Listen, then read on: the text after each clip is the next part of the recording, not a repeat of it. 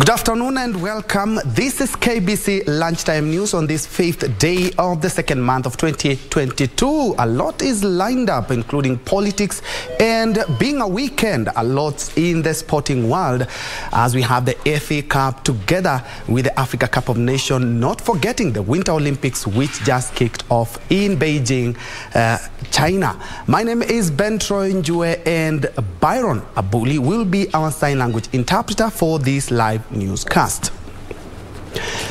We begin our news from the Tononoka grounds in county number 001, that is the county of Mombasa, where the Deputy President William Ruto is stepping up his hustler narrative and campaigns in Mombasa. We are now joined by our reporter Njue Karisa, who has been keeping her eyes peeled for that event. Njue, if you can hear me kindly, what is the latest from the grounds?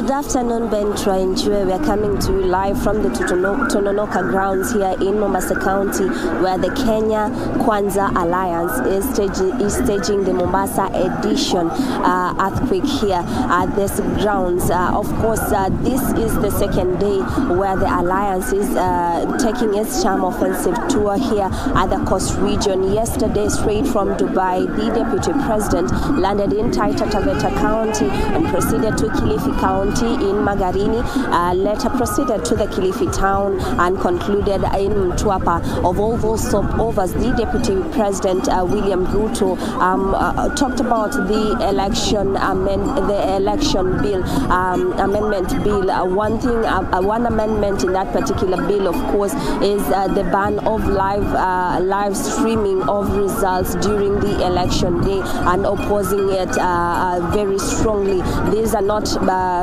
only his sentiments, but of course the leaders that are accompanying the Deputy President. Now from there, of course, today is the Kwale and Mombasa edition, and we are expecting that the Deputy President, accompanied by ANC leader Musalia Mudavadi, Ford Kenya leader Moses Wetangula will be in these grounds say 2 hours from now. Currently they are in Kwale County, and of course the gospel is the same from yesterday, and of course we are expecting to hear about the election amendment bill, but more so predominantly is rallying numbers here at the coast region to support the Deputy President presidential bid, as well as ANC leader Moses Wetangula, ANC leader Musalia Mudavadi presidential bid. So of course all the alliance leaders that are accompanying these leaders who are on the trail with the leaders have rallied some of this resident or majority of the locals to abandon the ODM party, saying that the party has not done so much to lessen the social and economical burden of the residents here at the coast region. Of course, ODM has been perceived as the stronghold in the coastal region, so it's a matter of time for the region to see if it is leaning towards this newly formed alliance or not. So that depends on how these leaders will sell their agendas to the locals here at the Tononoka grounds, and of course in Kwale County, where currently the Deputy President is speaking. Among some of the issues, of course, is the land issue that has remained a big headache for the residents here. Coming to joblessness of the youths, and that is of course a countrywide problem. So we are expecting the gospel to start from Kwale County and end here at the Tononoka grounds, where he would have concluded his tour here at the coastal region, hoping that he would have wooed voters to support their ambitions, some of their economic proposals and manifestos that they are fronting if they are elected come August 9th. So of course we'll give you more details, of course, in a subsequent bulletins, but for now we are here waiting for the arrival of the Kenya Kwanza Alliance leaders and what exactly they will use to charm the residents of Mombasa County so that they can support their bid come August 8th. But for now, I hand it back to you, Njue, as we monitor the proceedings of this earthquake edition, Mombasa edition here at the Tononoka grounds.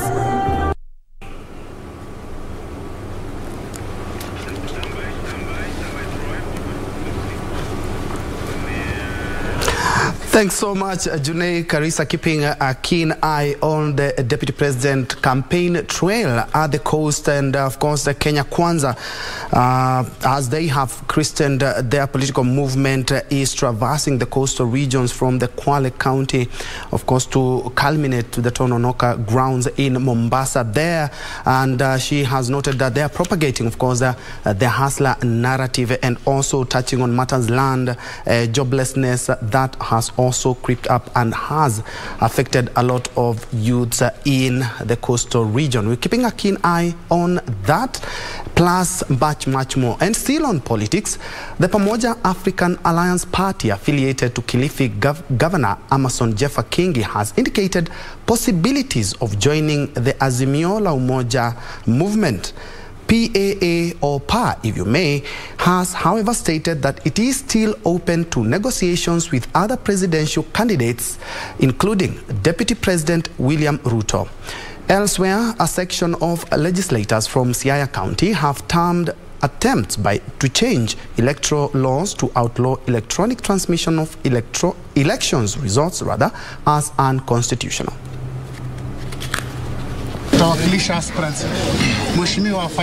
Thank you. Speaking at the party headquarters in Mombasa after meeting candidates for various posts in the region, Pamoja African Alliance Party spokesperson and former Malindi Member of Parliament Lucas Maitha said that the party was going to support a presidential candidate who will demonstrate the ability to solve matters affecting the coastal region. We are ready. We have had a series of meetings in our headquarters to make craft those issues ambazo tunahitaji the next government is address kama watu wa huku. And I think tutakubaliana na wao. Kama mheshimiwa Deputy President, and I declare my interest here kwamba ni rafiki yangu sana. He's a friend of mine and many of you know him and know that. Lakini siasa si urafiki, siasa ni interest. Now we want to make sure interests za watu wa region yetu ziko kwa serikali inayokuja.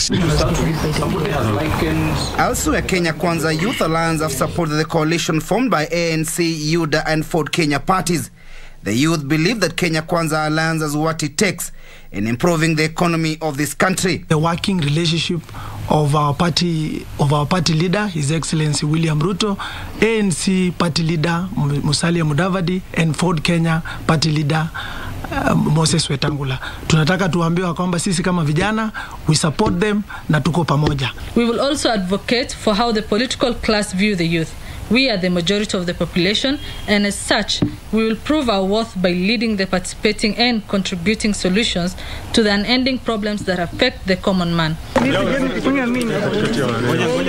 Meanwhile, the Iteso community has endorsed Daniel Mogoria to vie for gubernatorial seat in Busia County to succeed Busia Governor Sospita Ujamong.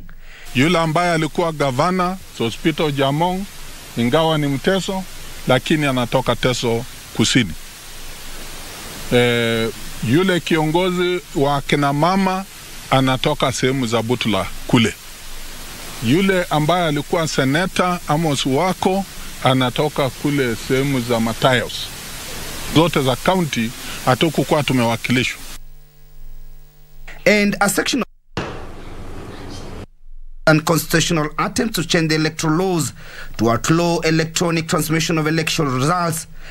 Speaking in Makasembo Second School in Rarieda constituency, the leaders led by Siaya Senator James Orengo vowed to oppose the bill should it be tabled on the floor of the House. So I'm telling those who are trying to amend the law to go and read the Constitution, and they'll find that amending the election laws to remove the electronic system or method of voter identification and voting is a backward step which does not meet the Constitution. We cannot accept anything that is retrogressive. We cannot accept something that takes us back to Egypt and we are approaching Canaan. Finally, nominated Senator Isaac Mwaura maintained that the second-in-command position must come from the Mount Kenya region, owing to the wide basket of votes in the region. Speaking when he delivered the 2 million shilling that DP Ruto promised Githurai traders and border operators in October last year, Mwaura, who is eyeing Ruiru parliamentary position, said the coveted seat is non-negotiable and has already been agreed upon. Kama Githurai ndio Mount Kenya, gateway ya Mount Kenya, na kiti ya deputy president lazima ije katika mlima. Hivyo hata kama unakuja kwa coalition, hiyo kiti ni non-negotiable. Tuko na kura milioni 6, wengine wako na milioni 2, lazima hiyo basket yote ijae kupitia vile ambavyo tumesimama na yeye, kwa sababu tulikuwa tunataka kutimiza ahadi ya Uhuru 10 na ya Ruto. Kwa hivyo lakini sawa, hapa tumefika. Timothy Kipnusu for Lunchtime News. Kwa sababu tulienda na watu wengi hapa.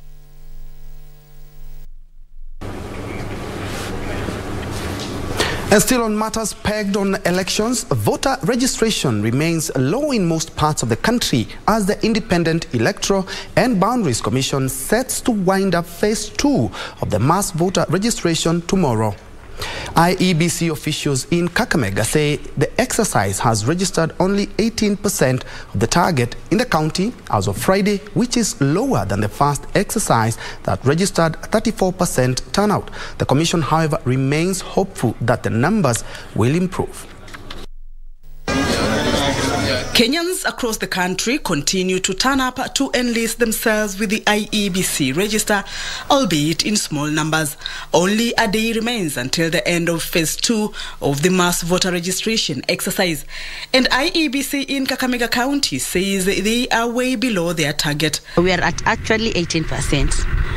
We have not reached 50% yet. The first ECVR, we actually got 57,816 out of 171,346 at 34%. A section of leaders have resulted to short-term measures to lure the youth to participate in the registration exercise. Nimeleta watu wa IEBC hapa na qualification ya kucheza hii tournament yangu. Kwanza ukuwe na kura ya Njue. Unapatiana tu kitambulisho, anaangalia. Kwa hivyo hii nimeona ni njia moja ya kunasa watu wakuje wachukue kura kwa wingi. The ID people, like they have a program that they are running, an RRI program, whereby within 3 days you get your IDs. Iko kitu inasumbua watu yetu wa Kisii. Wakisikia mevaki siku moja ndio wanakimbia kwenda kuregister. Though the government has enhanced access to identification cards to boost the mass voter registration exercise, the number of uncollected IDs in Kericho County remains high. Kericho County Registration Officer Ruben Andati says 2,713 IDs lie uncollected at the office. Kericho East, where I'm stationed, happen to have the highest 966 IDs not yet collected. We are expecting more IDs from Nairobi either today or tomorrow, and I would wish to appeal to the public to come and register. Whether or not IEBC will meet its target of 4.5 million new voters countrywide in the second phase of mass voter registration remains unclear, but all indications that the target will not be reached. So far, over 550,000 new voters have been registered, with the Commission remaining optimistic to have a significant increase in the last-minute rush. Kamchemenza for Lunchtime News. You are watching KBC Lunchtime News at about 13 minutes past the hour. We still have more news coming up, but first, let's have a quick breather.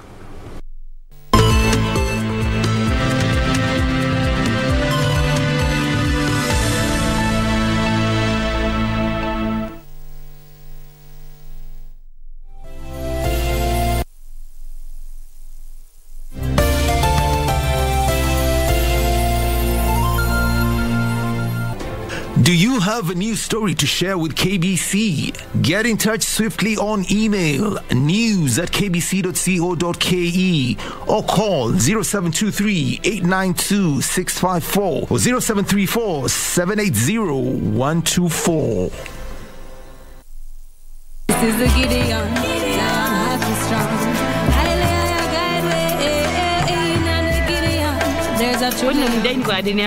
Tafadhali madam, nimefanya kazi, nimeshamaliza. Na hapa sidhani kama niko na pesa. Sitaki kuona ukishindwa na watu wengine. The fact that you're my son means that you have to pull up your socks. Jambo boy. Kota.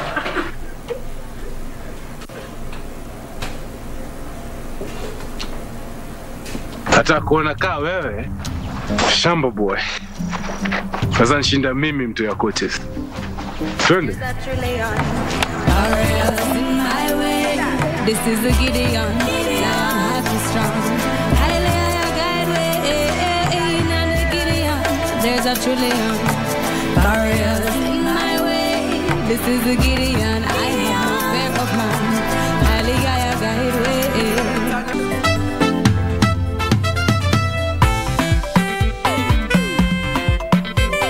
I had a family emergency. Hey, I hope it was very serious indeed. But let me ask you, look at her. Hey, which similar superstar has a fossil sense like Kamene? Who cares? Ebu mkie kiti yangu, mimi sijazoea kuketi kwa hizi vitu zingine. I'm a gym instructor and a nutritionist. Demo, so you can make a menu specifically for myself. But watch my yako, so you send Njue to come and pick your kids. Hizo sasa ni kaya. Hey teacher, what is your car's number plate? KCV. Did you say KCV? Classmates, every Saturday on KBC.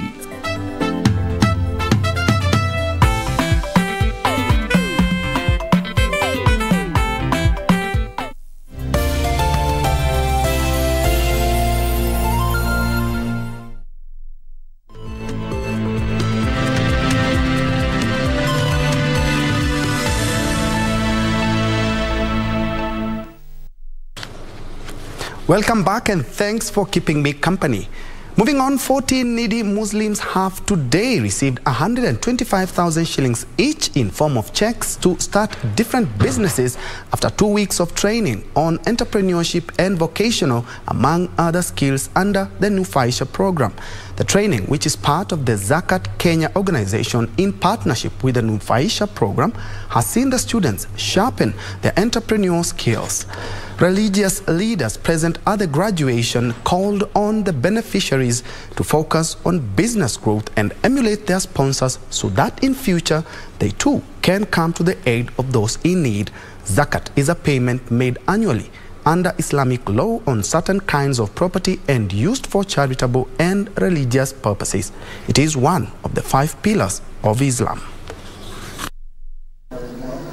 Hii ni amana kama vile ambavyo walio na mali ni amana, na wale ambao wamepokea pia sasa hii ni amana, kwamba tukiitumia vizuri wale wengine ambao wanahitaji pia watapata. Tukiitumia vizuri, mimi na wewe kesho tutakuwa ni wenye kuwasaidia wengine watoke katika hali duni ambayo wanakumbana nayo. Yatakiwa ibada hii ikuzwe kama ambavyo tuadhini kwa sababu ya swala, yatakiwa tuadhini kwa sababu ya zaka. Ni mafundisho yenye imenifungua akili kwamba hata nikianzisha biashara nitaweza kujua jinsi nitakapoongea na customers wangu na wale wako karibu na mimi kwa jumla. Tumetoka hapo tukaweza kutengeneza mambo na sabuni na mambo na mat na mambo na keki. Ukipokea zaka si ati wewe pia urudi tena next time utake upewe tena, inafaa ikusaidie ndio wewe pia usaidie mwingine.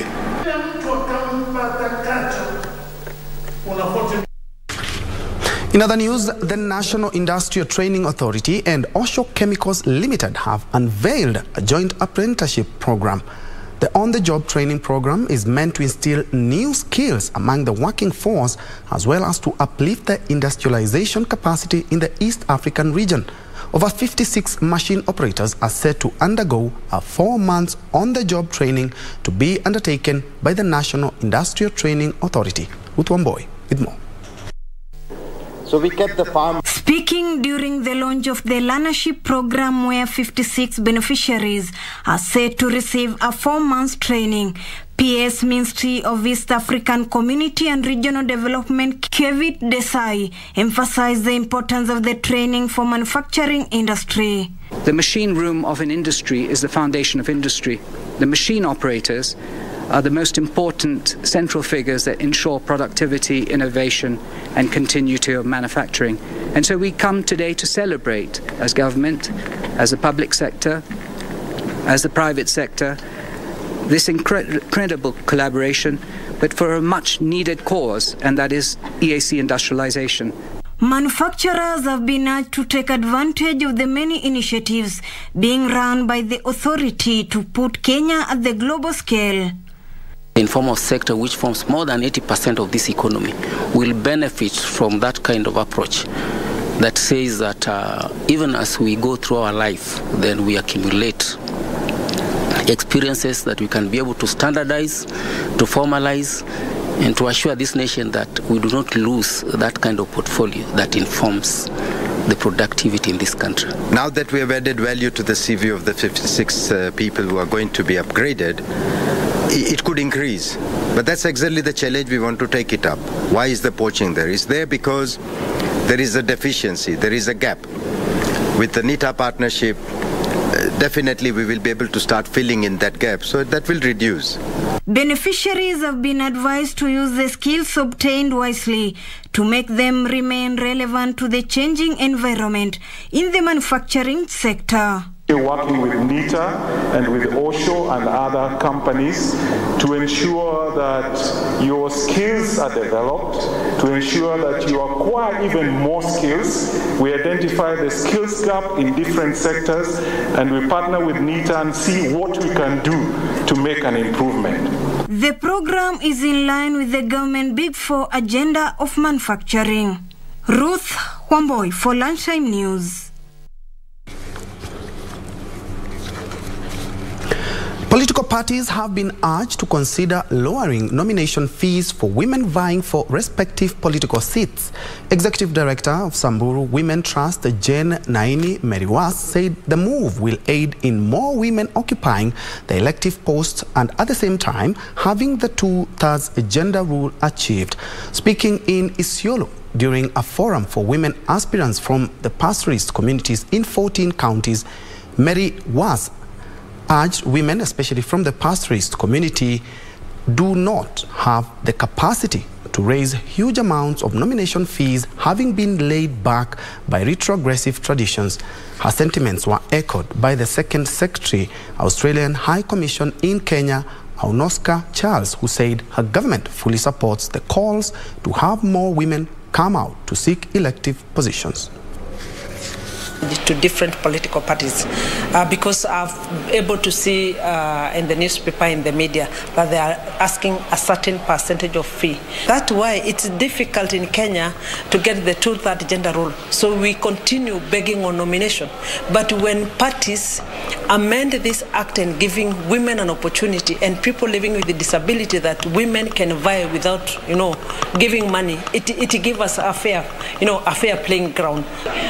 Here, my colleague Trevor and I are joining this wonderful conference to observe the women coming together to discuss issues of women's political participation. And as a representative of Australia, we're really proud to support these efforts. We are also striving to have the voices of women, and in particular Indigenous women, heard in our government. Now to the ongoing vaccination drive in the country, Njue County hopes to vaccinate about 28,000 people against the COVID-19 disease in the next 10 days. The county's Department of Health, in partnership with the Ministry of Health, has already commenced a door-to-door campaign in the 6 sub-counties.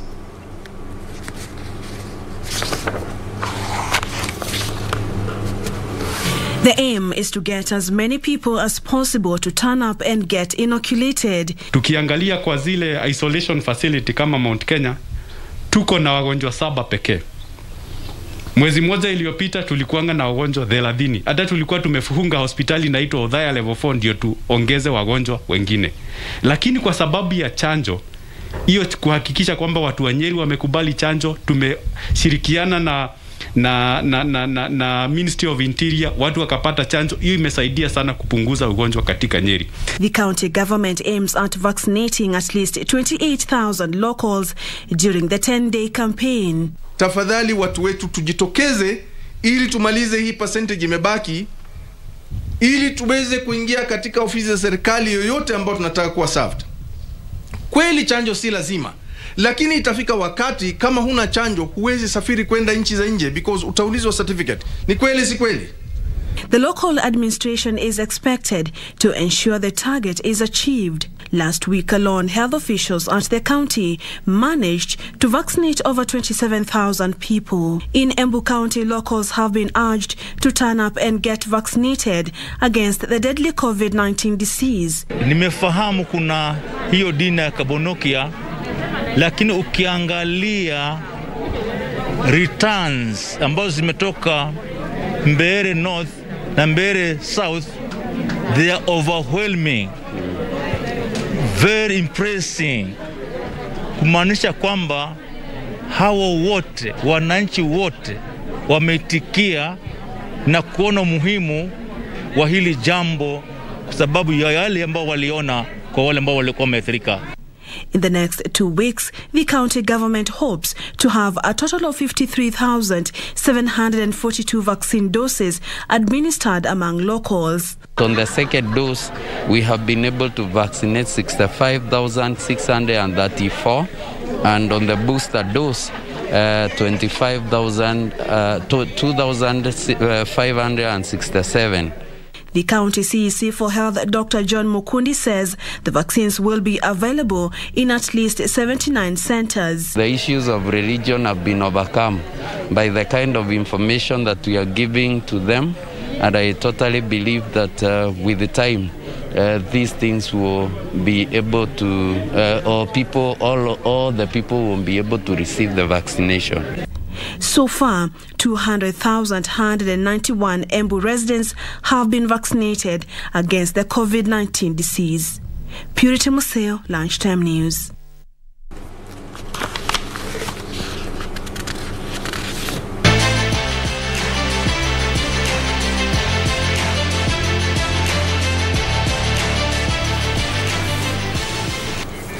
Time to switch gears to sports now. We begin with soccer, where FKF presidential aspirant Tom Alila has urged the caretaker committee to lay out the roadmap towards the national elections set to be held by April of this year. Alila believes Kenya football needs sustainable youth structure from grassroots to create feeder teams to all national teams, emphasizing on improving player welfare, creating independent committees to manage the game, as well as marketing local football to attract corporate sponsorship. Alila called on the committee to amend the election laws to allow football stakeholders to elect officials who will articulate their issues well. In 4 years, we have to have a proper curriculum that runs in schools, universities, colleges, and other institutions, because most of these schools and colleges have surfaces, and we must also invest in infrastructure where football is played. Then we can go somewhere. The former FKF Nyanza NEC member commended the committee for the progress made since taking over administrative issues with the Confederation of African Football and the International Football Organization, FIFA. The mandate of the caretaker committee will end in April after the elected office is set to take over running of football. Alila will face off against long-serving football administrator Twaham Barak and other aspirants who are yet to endorse their interest in the top FKF job, which was left vacant following the disbandment of the Nick Mwendwa-led office by Sports Cabinet Secretary Ambassador Amina Mohammed.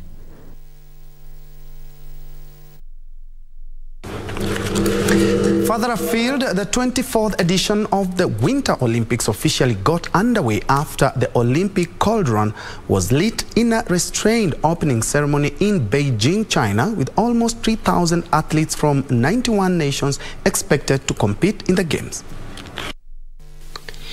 The International Olympic Committee has been criticized for awarding the Games to China because of the country's alleged human rights abuses. However, IOC President Thomas Bach said one of the missions of the Games is to unite humankind in all diversity.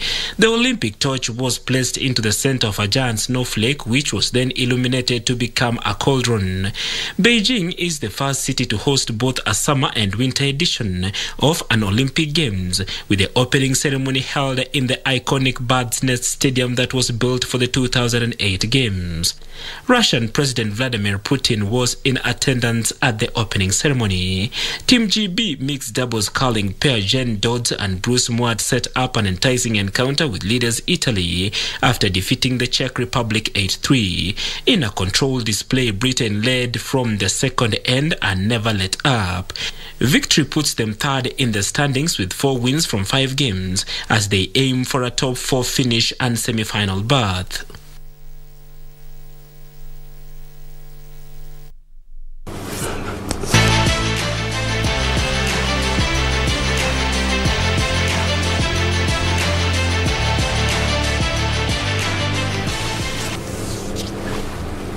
That's all the time we had for KBC Lunchtime News this Saturday afternoon. Thank you so much for joining me. My name is Njue, and Byron Abuli has been our sign language interpreter for this live newscast. Do enjoy the rest of your viewing.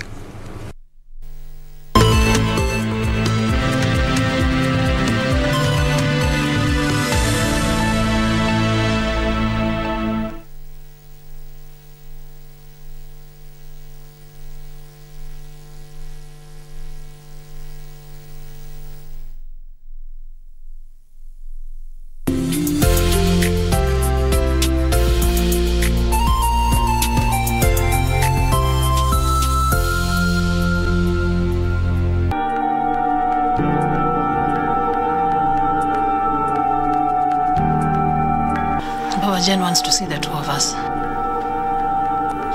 I can't give you what Ken was giving you. I'm sorry. When do you ndume wa hii boma? Anza kuguruma. And now if akina Mark washinda hizi nyumba zote, mimi najua nyumba gani nitaishi. You get my dilemma? Yeah, that is such a dilemma. What if you guys lose? No. That is very impossible. I am set to live. Shall we? I hope Christina has not filled your mind with lies. What lies, Mark?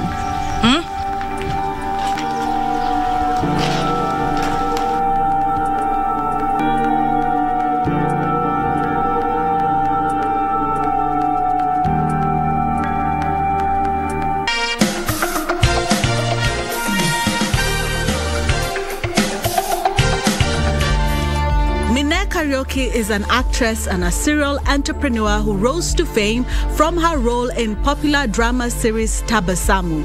A decade later, and she continues to dominate our screens on shows like Ma Impress while successfully running a construction company.